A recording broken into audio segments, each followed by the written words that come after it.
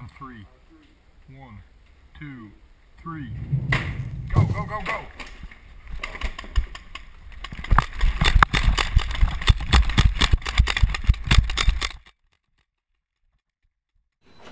Hey everybody, this is Beth from Frontline Entertainment, and today I'm going to be debunking a common misconception of paintball.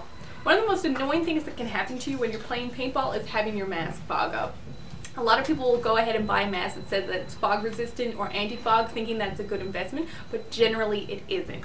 An anti-fog lens simply has a coating on it, and when this has been hit a few times or it gets wet, this coating is going to come off. Players spend good money on these masks and they expect them to work.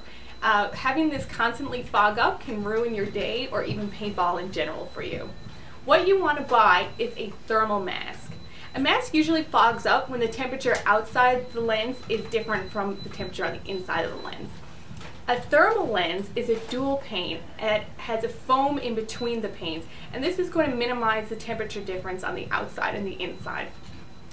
A good thermal lens should rarely fog up, and some of the higher end masks should never fog up.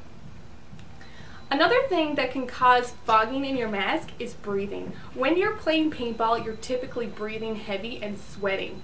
What you want to find is a mask that creates a good seal around your eyes and your nose. This is going to prevent your breath from going up and fogging up your lens.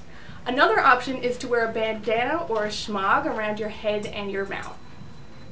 There are a few more tricks for preventing fogging in your lens. If you have an inexpensive single pane mask, you can put dish detergent, hand soap, or shampoo on your lens and rub it on, leave it for a minute or two, and then wipe it off.